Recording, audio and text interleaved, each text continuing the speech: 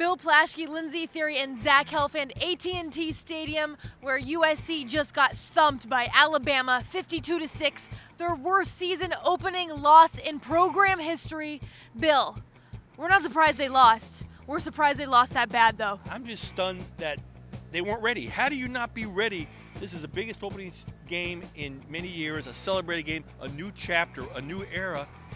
And you act like you're still in probation. You act like they didn't want to be here. They didn't even show up. How does that happen? How does that, all offseason, all the everybody's talking about Alabama, how does that happen?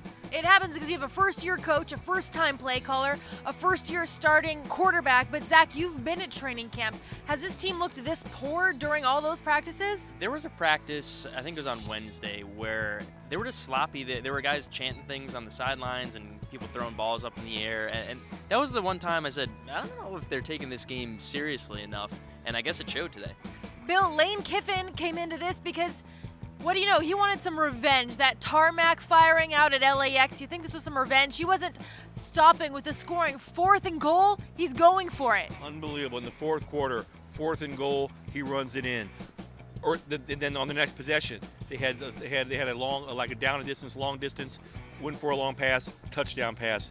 Lane Kiffin definitely rubbed it in, definitely got revenge. He was behind his clipboard, behind his playbook, and behind his in his oversized windbreaker. He was laughing over them. He was joking around about this team. Yeah, Lane got his revenge tonight.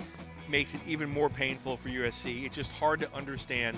I think this puts Clay Helton, the honeymoon for Clay Helton's over.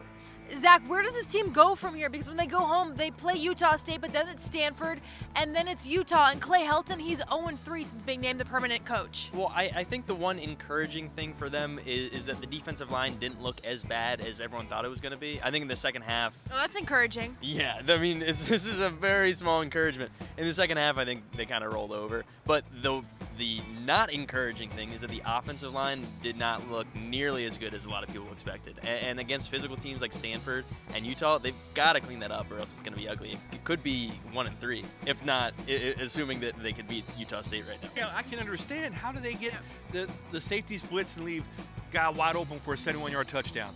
Iman Marshall knocks a guy out of bounds, quits on the play. That guy scores a touchdown. They break off a 71-yard run.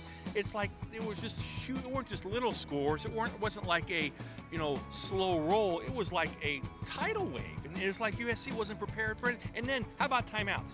This is my worst. Three timeouts in the first quarter. In the first quarter, they used all their timeouts. They had all summer to talk about this, and they have 3 timeouts in the first quarter. I just don't get it.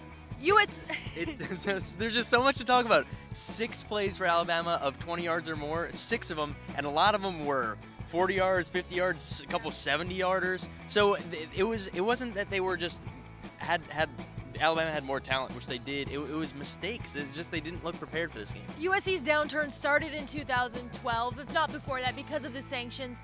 Bill, now we hear our 5 seasons later.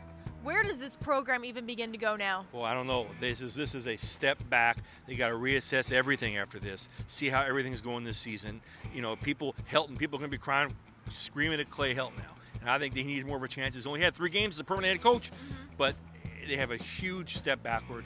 They're this far. They're 6 touchdowns, more than 6 touchdowns worse than Alabama, who's not, to my mind, a national championship team. They're great, but I think they were better last year, and yet they just had to show up, and USC didn't show up.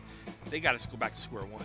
USC's been looking forward to this game for the last 2 seasons. Players admit they're not quite sure what to look forward to now, but they do say it's time to turn the page. One good thing about today is Lindsay's birthday. Happy birthday, Lindsay. Thanks. It started with an earthquake and it ended with a floozy of a football game. All right, with Bill Plaschke and Zach Helfand, I'm Lindsay Theory. We're out of here.